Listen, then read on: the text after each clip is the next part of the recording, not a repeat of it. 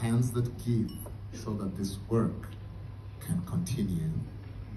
On behalf of the Cohort 7 class of 2023, we are eternally grateful to you for all your sacrifice. Thank you.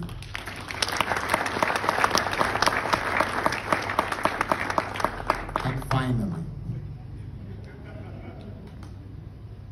to my distinguished cohorts, if we are going to participate in the transformation of Africa in our day, these three things must remain: the head, the heart, and the hands. But the greatest of these is the hands.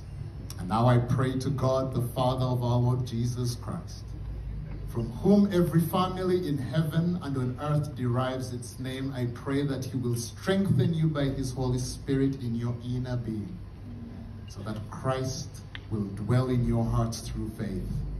And being rooted and established in his love, you together with all these saints will grasp how long and how broad and how deep and how high is the love of Christ. And that you will know this love that surpasses all knowledge, and that you will be filled to the measure of all the fullness of God.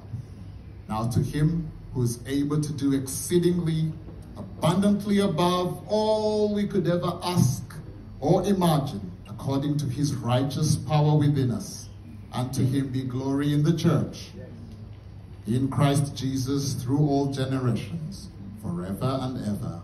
And all God's children say.